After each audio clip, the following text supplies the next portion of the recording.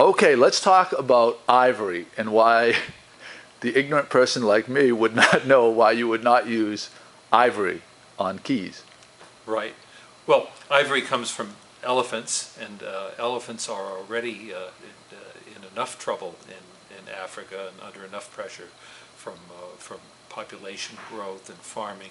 Never mind poachers who would illegally kill them and then get the ivory certified as being I don't know, eco-friendly or whatever. Yeah, yeah. I just can't imagine killing such a wonderful animal just to make a keyboard.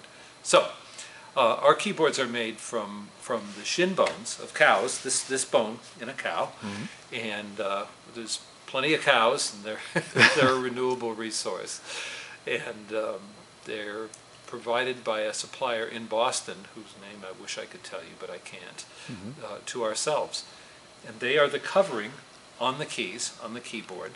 The keyboards come into our shop as big pieces of rough lumber, which are milled to thickness and cut to shape, and covered with the ivory pieces. The ivory, there we go. You can splice that, I hope. Covered with the cowbone pieces, which come from this supplier. And then they're finished, polished, all in-house. So you don't tickle the ivories anymore. You tickle the cow bones. We tickle the cow bones. Yeah, that's right. there we go.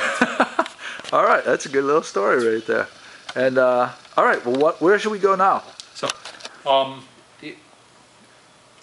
why don't we go inside the organ? Fantastic. Let's go. Yeah, and